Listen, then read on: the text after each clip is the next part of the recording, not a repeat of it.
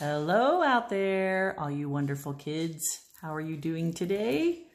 I am going to teach you today how to draw one of my favorite monsters that's in my new monster book, Opposite Day.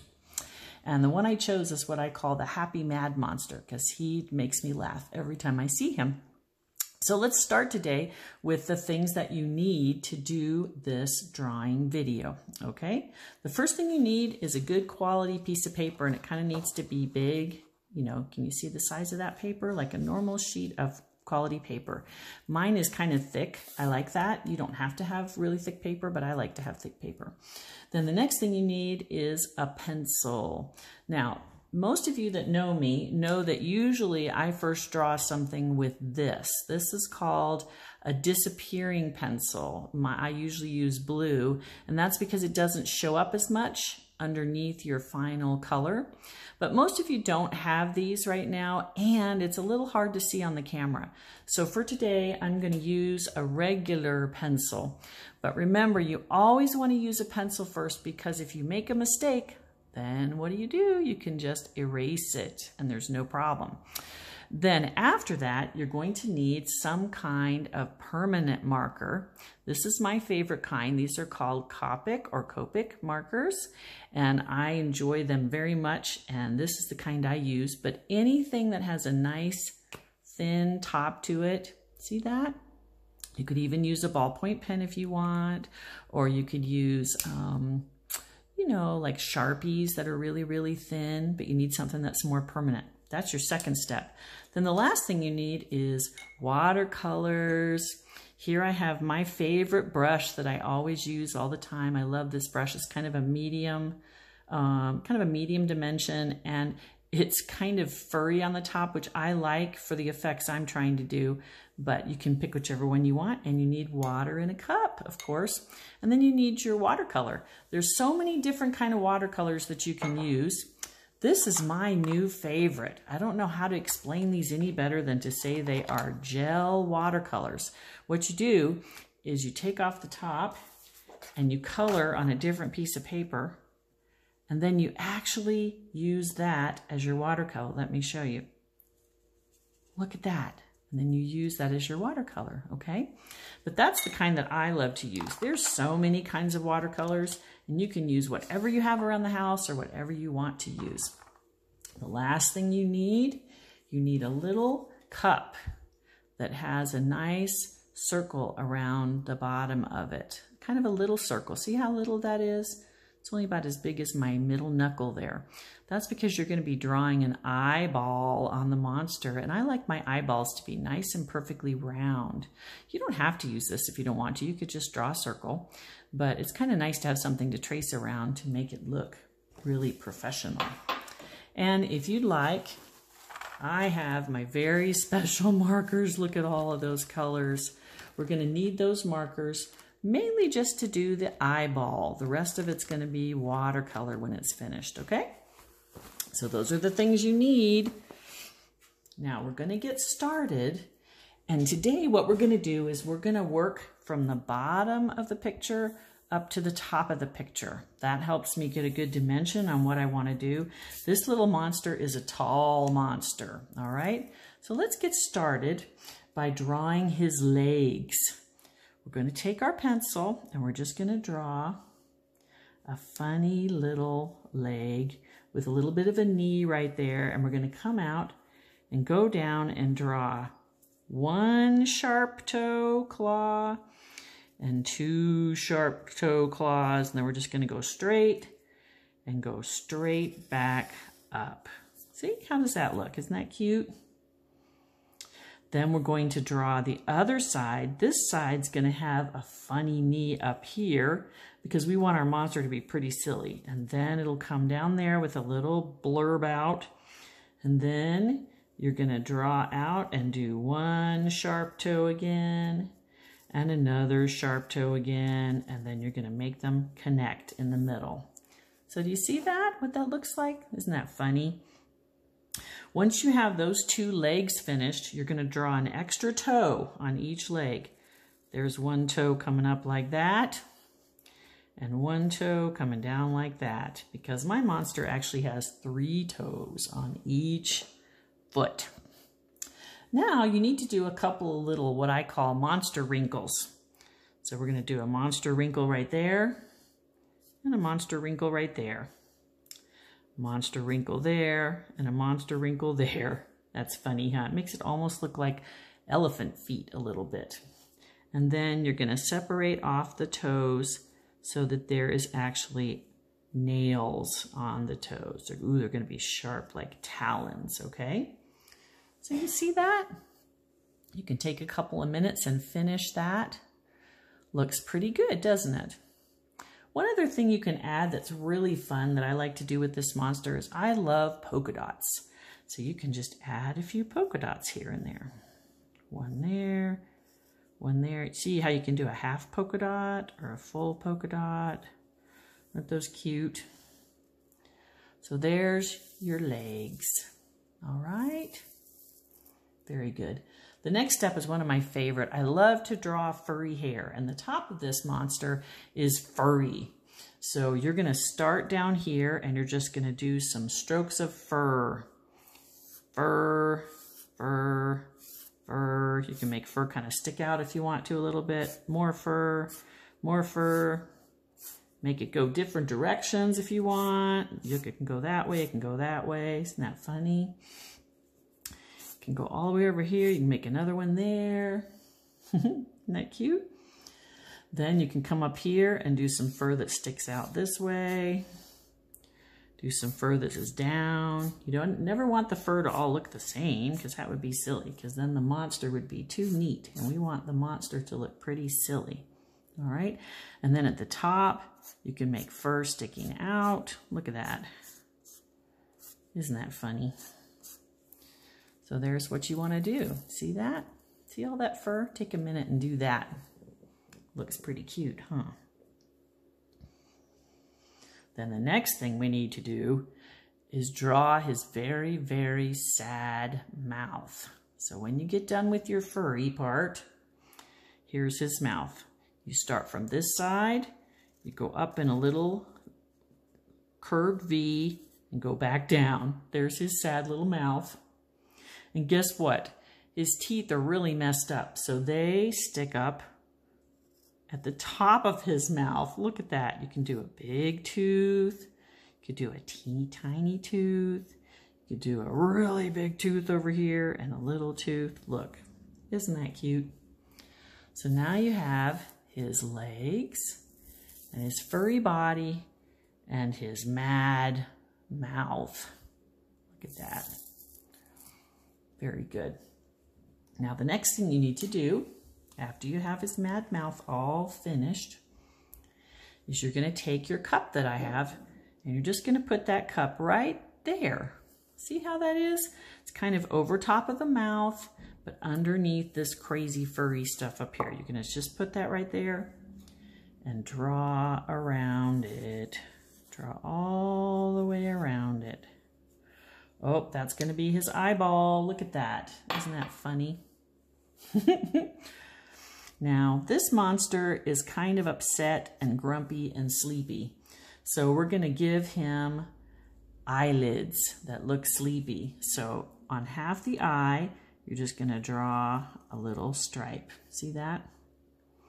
Now, one of the things we're going to learn a little bit about how to do is do a little bit of shading with your pencil and in cartoon style. And all you do is this. You just draw some lines. 1 line, 2 line, 3 line, 4 line. See that? Just a little bit of shading. You see that? Now, underneath that, you're going to draw a half circle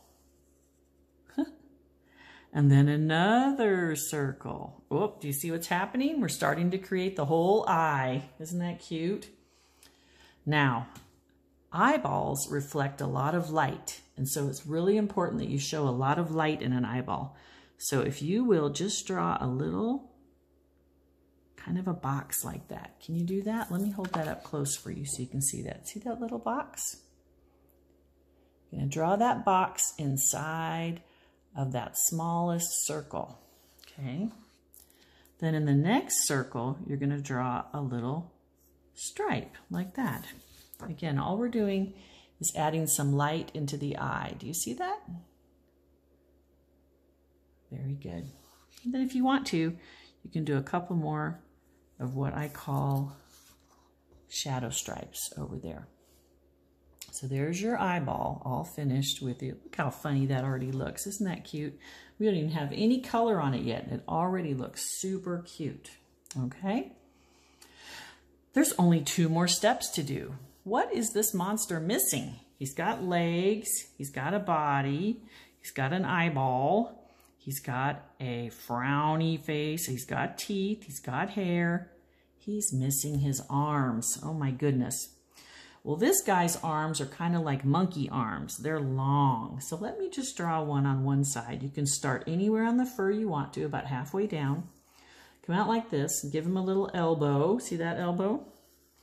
Go down like that, make a little circle, come back up, and back up into there. Whoop, there's one arm. You see that? Now we'll do some more work on that side in a minute. Now let's do the other one. It's going to be pretty much the same, okay?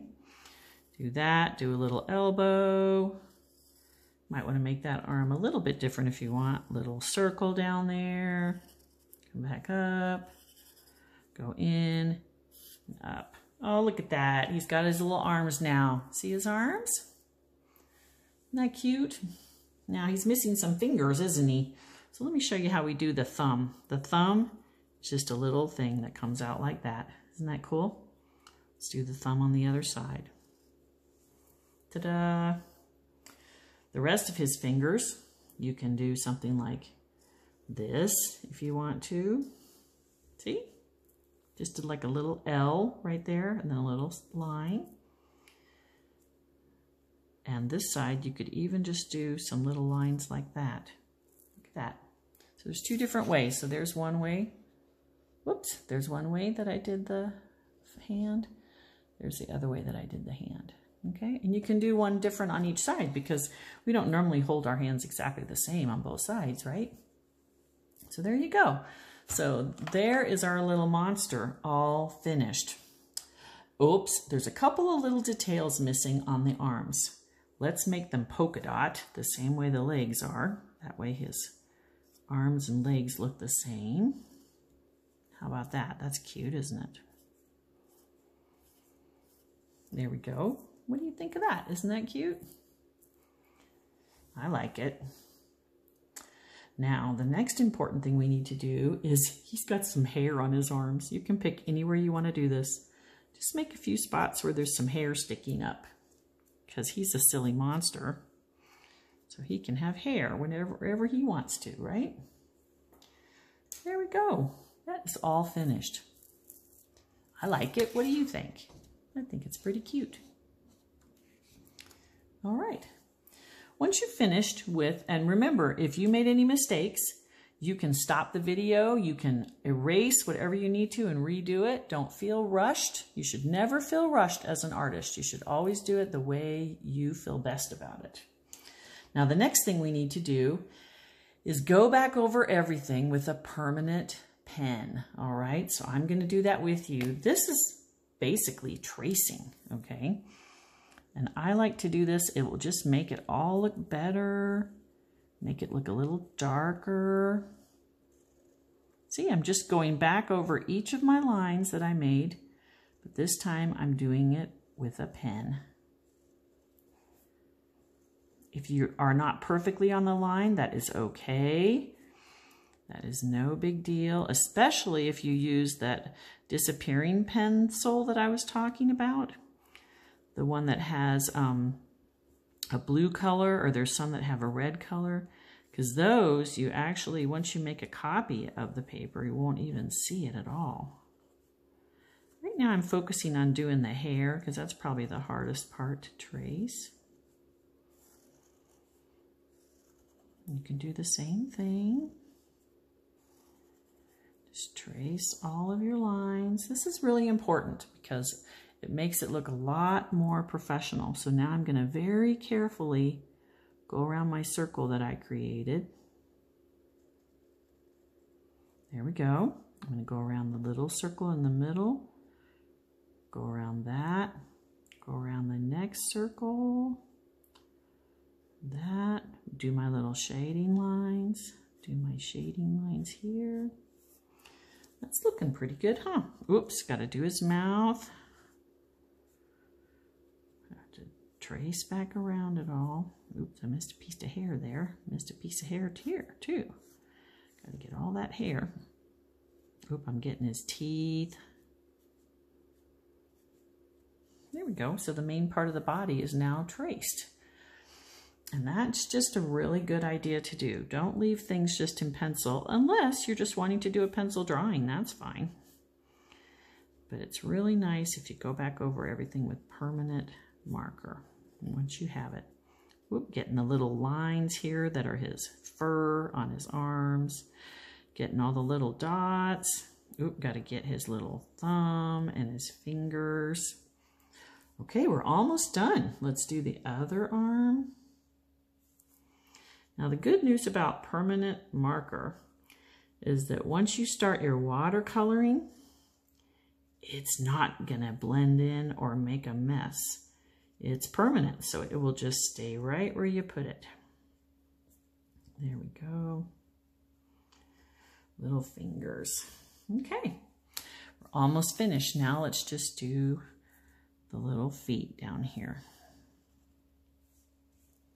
Oop, his big talons with his big long nails on his toes. Do his little monster shading here. Draw right straight down the center, get that, and then get the little spots on each side. Oh, that's great. One on that side. Ooh, more monster shading. Let's color, or let's trace the whole part of his leg all the way down to the talons again, his little claws. And I am finished with that. Now again, I did that really fast, but that's because I draw every day and all the time. If it takes you longer, especially to make sure you do a really nice, neat job, then you can just turn this off and finish up and then restart it. We're going to move on now to the color. The first part of the color is the most important thing to me, and that is the eyeball. Eyes are so important whenever you do any drawing. They're super important.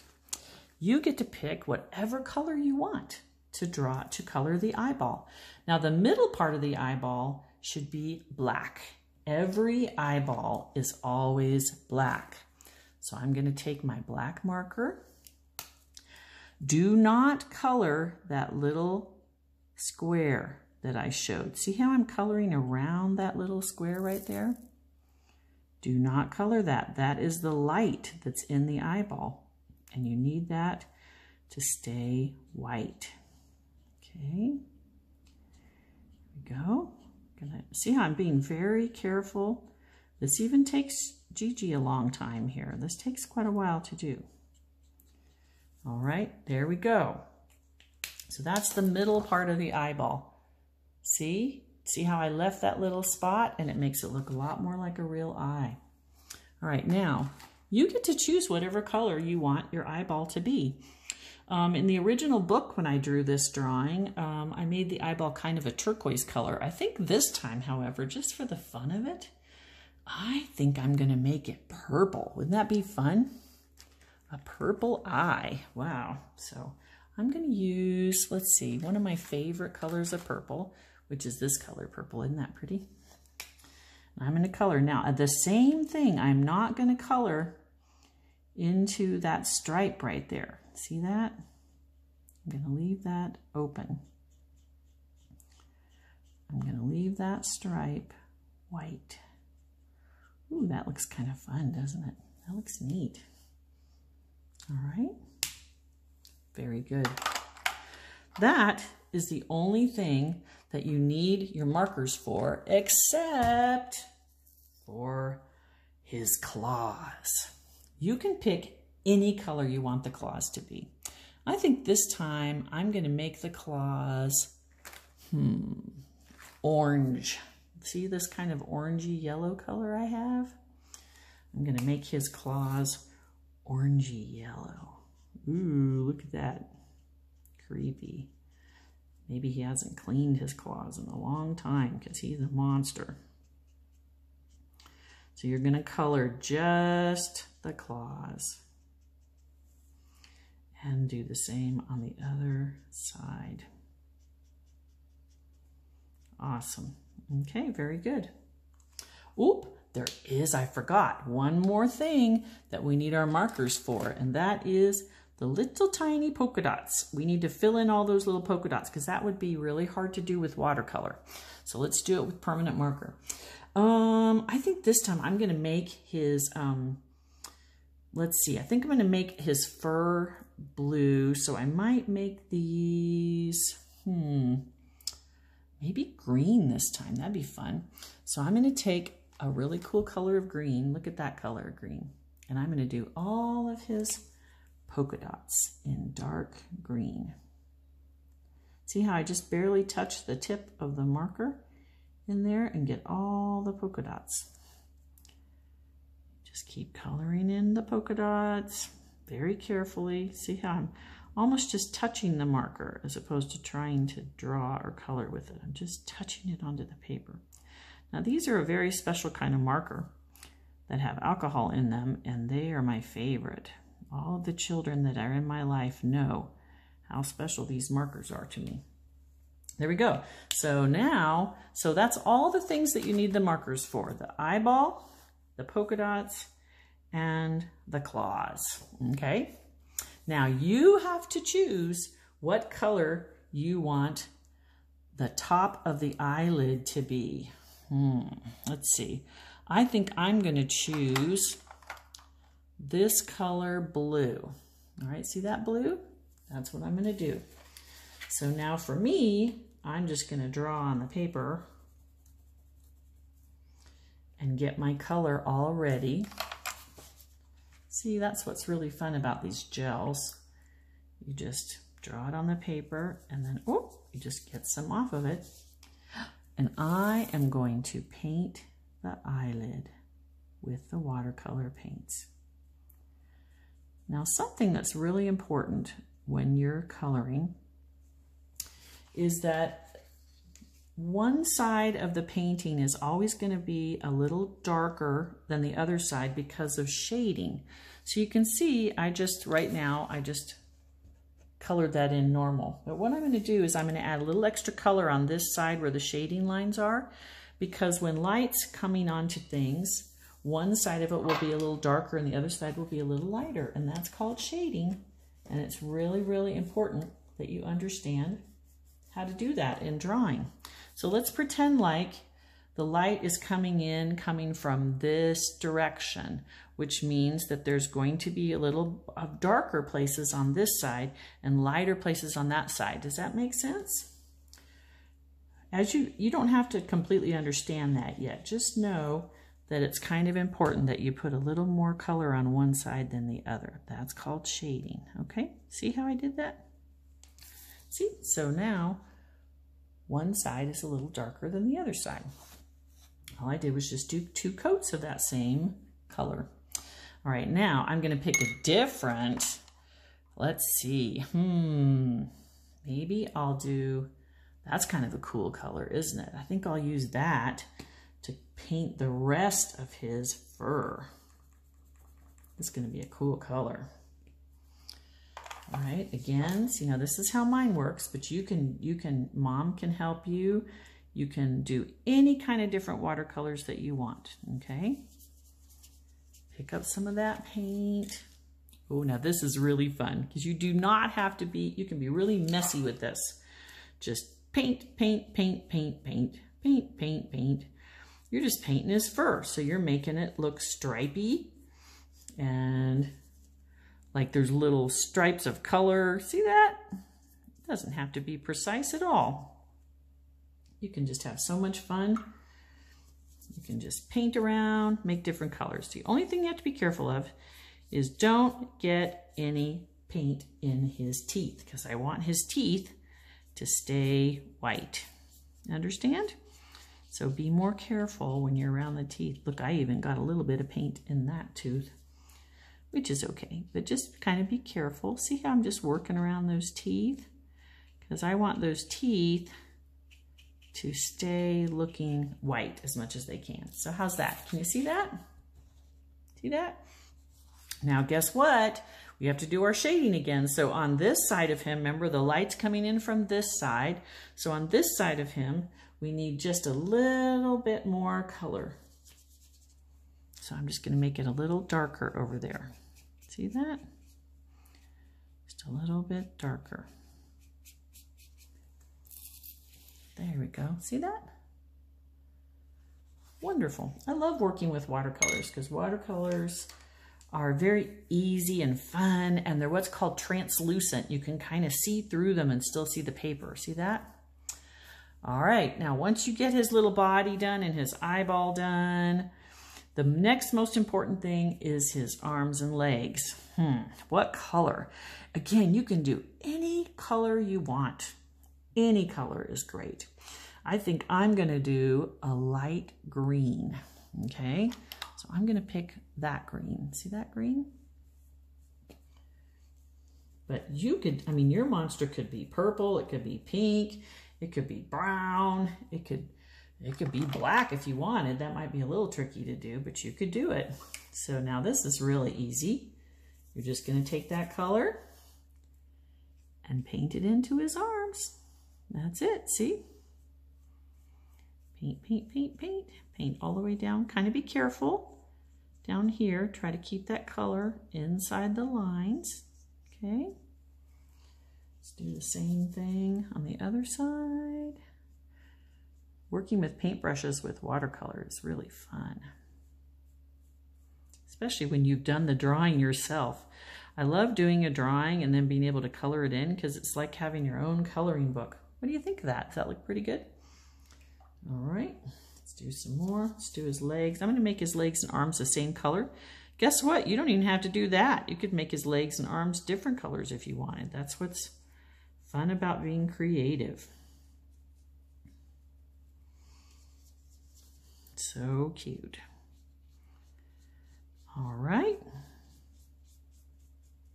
Be careful when you get down to the bottom. Make sure that you've got that all worked out. Oh, how does that look? It looks pretty good, doesn't it? But we're missing something. We again need a little bit of shading on this side of his body. We don't need any shading here or here because the light's coming in that way. But on this side, we need to do a little bit more color. So I'm gonna add some more color over here. Okay. And I'm gonna add some more color on this side. There we go. And I'm gonna add a little bit of emphasis color on his little funny wrinkles down here. That's kind of fun, huh? See that? See how I added some, call that emphasis color. See? Very good. Awesome. You know what? I think I'm going to use a slightly darker green to really give more shading. So I'm going to try that. Hopefully I don't mess it up. But if I do, it's okay. You can always start over again. Yeah, I'm going to do a little bit. See how I'm using a darker green? There we go. That looks better. So that I have good shading on that side. Haha, that looks better. Okay. Doesn't he look so funny and so silly? Now there's one last little thing you can do if you want to. Just take your permanent pen and you can give him some ground to stand on. All you do is just make a couple of lines, couple of lines, couple of lines. You don't have to do this if you don't want to, but I like to give him some ground to stand on. And then usually I take a little bit of brown and then I just paint those lines a little bit. See? Like this. Huh. Gave him a little bit of ground to stand on. See? Isn't that cute? There you go. How's yours turning out? I'd love to see what yours looks like. Oh, there he is staying on the bottom. He's pretty funny, isn't he? The most important thing you do with your drawings whenever you're finished is you have to sign your name. And most artists sign their name in the right-hand corner. Don't ever sign your name up high because that distracts the eye of the person looking at the art. Do it down at the bottom. You can pick what you want your signature to be. Mine is G. West, and I always put the year on it. See that? That way it helps me, especially with you while you're young. When you look back, you can go, oh, I drew that one when I was 10, because you'll always have the year and you'll have your signature there. I hope you guys have a wonderful day, and I can't wait to see your finished pieces whenever it's done. One little extra thing, while this is drying, you might want to take it and press it in a book so that it will dry very flat when it's all finished, and then you can display it proudly in your house. Have a wonderful day. Bye-bye.